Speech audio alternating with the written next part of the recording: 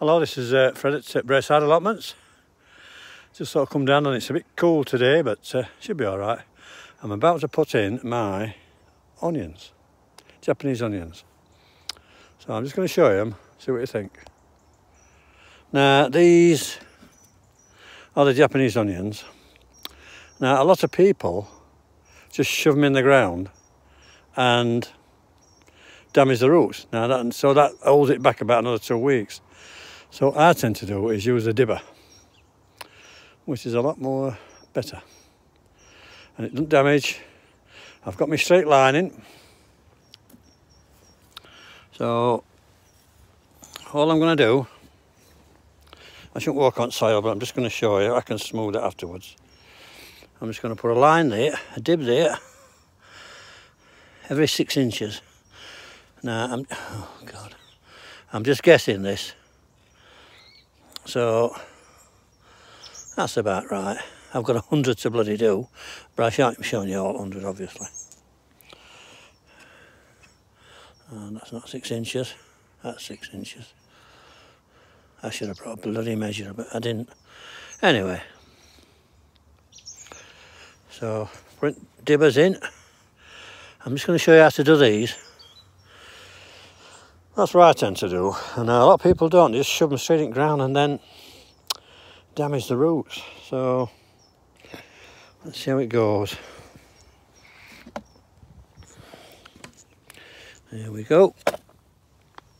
Oh, damaged my knee the other day, so can't do much, but pointy end up.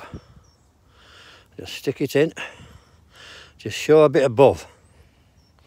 That's all you got to do. But the trouble is the birds get these. So what you've got to do is just net it afterwards. And that's what I shall be doing. So don't damage the roots. That's the main thing.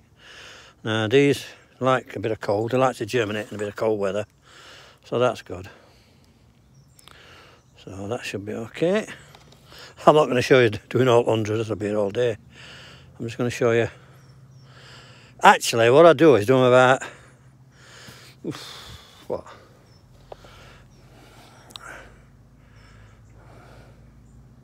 A rake length, a whole length, I should say, just so you can get a hole in between them. That should be about right. Let's hope the birds don't get them. I mean, I could bury them, but you're supposed to just have it showing. Really, that's what you're supposed to do. So that's one row done. I'm just going to show you the row, and then obviously I'll carry on later and finish rest off, but I just wanted to show you this. See, a lot of people think you can't plant in winter, and you can. So that's one row done. So yeah, that's okay. So what I'm going to do all this bed with all these. That should take me an hour.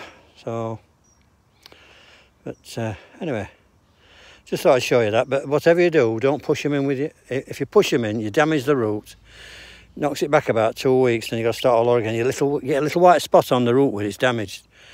So try not to shove them in, and just use a dibber if you can instead. It stops them getting damaged.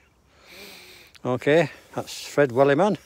If you've got any questions, please don't hesitate to send one in. And if you like what you see, press the subscribe button. Thanks a lot. Bye now.